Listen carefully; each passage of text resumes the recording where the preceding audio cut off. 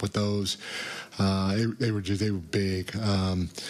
Foxy, he was amazing, and I even kind of hate using that word because to me, that's who he is. Now, it's hard to score 44 points every single night, especially on the percentage that he did it at, but he is more than capable with his ability, his tenacity, his skill set, the whole nine, his athleticism, quickness, the whole 9 yards, but big game for him in a big game environment.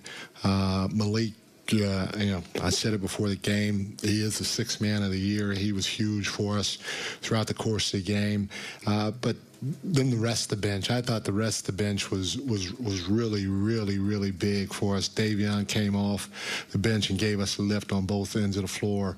Trey Lyles, his competitive spirit is unbelievable. How hard he runs the floor, and offensive transition. He got a layup just because he outran everybody.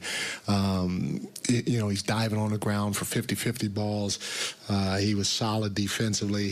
I thought he was really, really good for us, as well as A-Land. And then Keon, he impacted the game in a lot of different ways that don't show up in the stat sheet. So our bench was really, really good tonight, and our stars or our guys did what they're supposed to do in big games like this, but our bench was a huge factor in us getting a win.